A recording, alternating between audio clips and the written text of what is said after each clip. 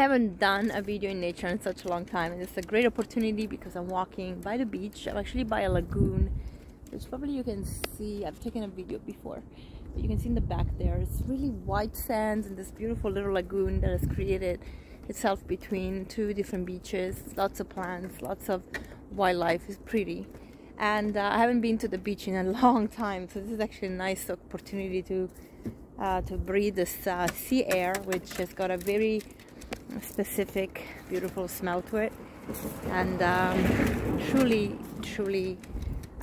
soothing. And the noise, I woke up to the noise of the sea waves, which was actually a treat. I am visiting a friend who, although we live only like an hour from each other, I see only twice a year because he's very busy, I'm very busy, and we don't seem to be able to always spend time together. But yesterday we made a commitment to having the weekend before he flies out. So another of his trips for work. Oh, here you can see it better. Look at this. It's amazing. Beautiful. And we were talking about change yesterday, and we were of course talking about changes that are happening in Portugal, that happen in Portugal, the good, the bad.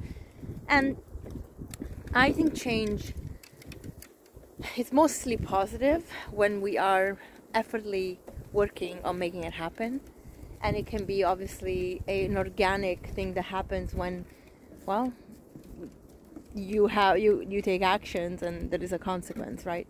So I don't like to say it's bad or good, but there's definitely the purposeful way of taking change, of making changes, and then the more unconscious way, which is how society is going, right? The changes that are happening are unconscious changes, are because people complain but they don't take action. They complain but they follow the rules they don't make sense, and they are enslaved to a system because they're attached to money and houses and cars, and everything has to be this and has to be that. And there is so much more to life, especially when, if you think about it, we don't spend a lot of time on this planet. So if you are actually working 60 years of your life to have objects that are not even coming to you with you in another realm, I mean, I couldn't think of something more idiotic that we do as humans, and we actually really need to check ourselves with that.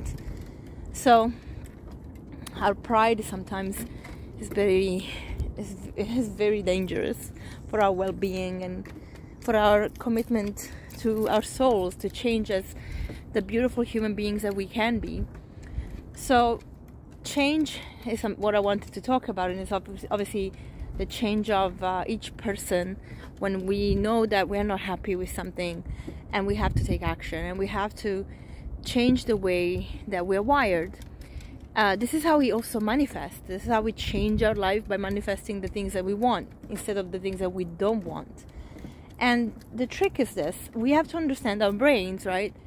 Our brains are subconsciously formed from 0 to 7 especially, and that depends on the environment we live in. So if our caretakers are using certain words, if they are thinking in a certain way and telling us what the thoughts are and teaching us certain words and the connotation to these words, a way of living, we kind of really take it in. And then what happens is that that's the belief system that we grow up with, and it's very difficult to really pay attention to that consciously because it is ingrained in our subconscious. We don't really know that we are even thinking in a certain way. And of course we fight for individuality because that's a human, it's our human nature, but we tend to mold ourselves to the customs and the behaviors and the thoughts around us because we want to fit in, because being different can feel challenging, right? So we have to acknowledge that, and we have to acknowledge that at some point in our life we really want to be different. It's not about criticizing what's not working or what it is around us. It's actually transforming ourselves so that we can see the impact, because every action has an outcome, right, as a consequence. And this is where we fail, I think, in every single way, because we are very very good at complaining, very good at finding excuses, very good at finding the negativity, being victims.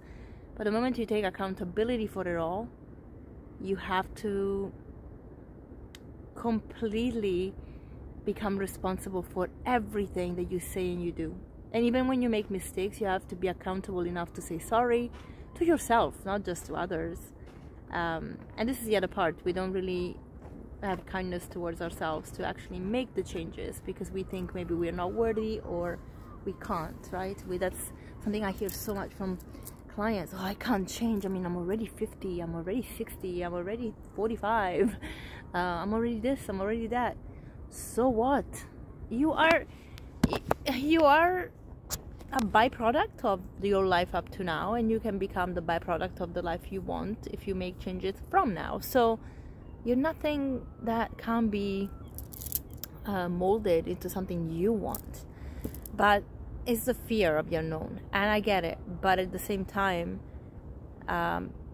if you are complaining, if you are unhappy, if you portray that energy, then you have to do something about it. And it can't just be talking about it and doing nothing about it.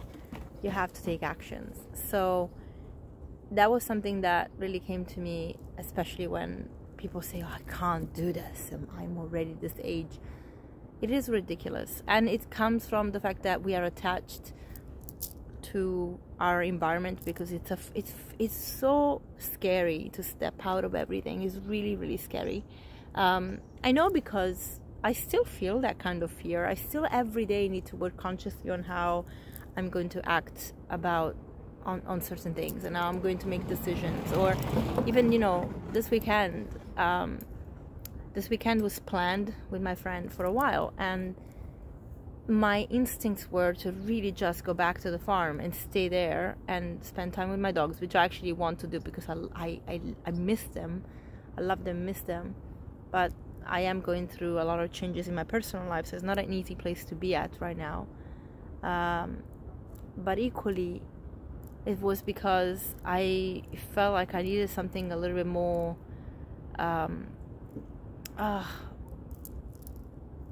like known and familiar.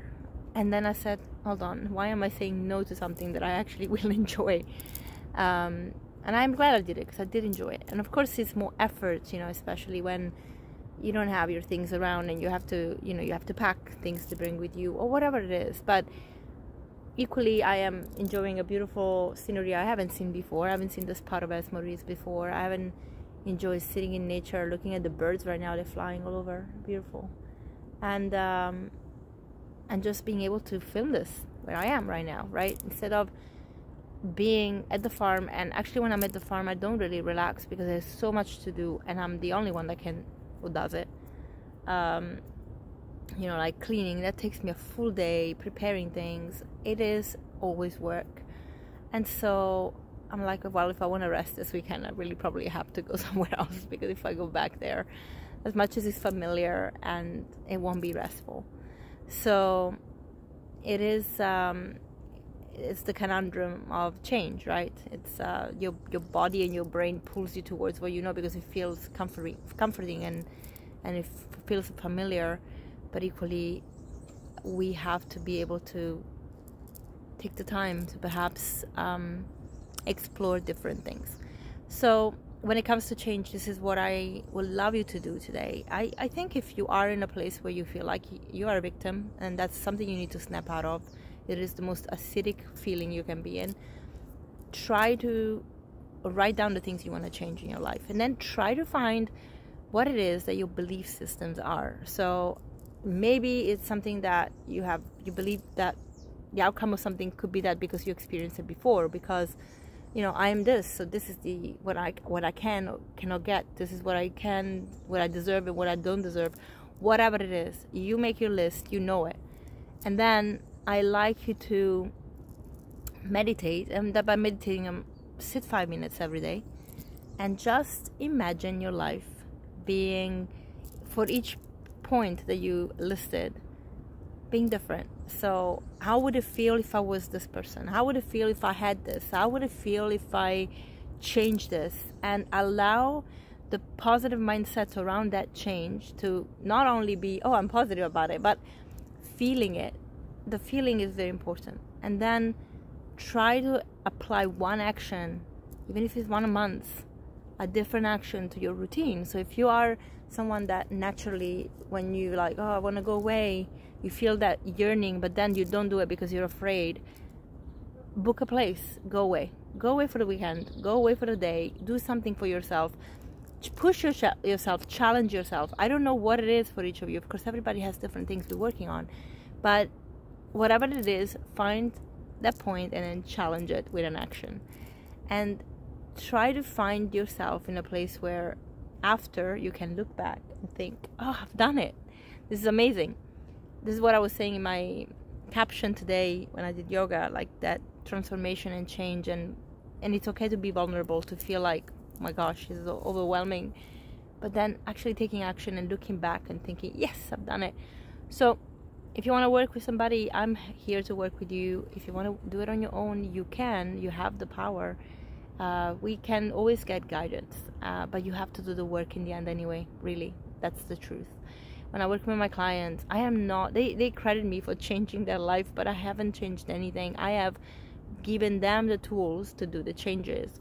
And when they change, I always urge that they please make sure that they credit themselves. And of course, I take the credit of being their co-pilot, because that's what I want to do. That's for it's not just a job, but that's my calling.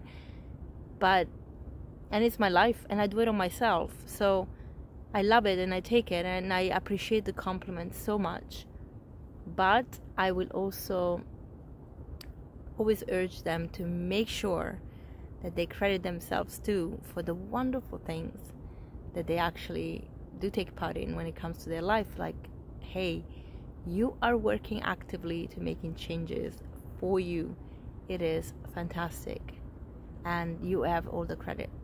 So guys, I hope you have a great Monday. And of course, if you want to chat and work with me, get in touch, liveleanhealth.com. On my Instagram, I always reply. You can email me. All the details for contacting me are actually on my page on Instagram or YouTube, so I'm available. Just get in touch. And there is very little time to do one-to-one at the moment, but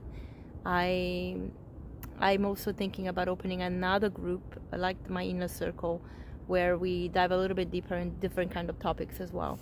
So the inner circle that I've created, that started in April, is mostly about health. It's like a course. And then I would like to also have something that is more about the self-development part. I'd love to have one that's more about anatomy and physiology as well, but that's very dedicated, really, like just to simplify how the body works. There are things that we can definitely work on this. So yeah, get in touch with me if you want to know more. Bye.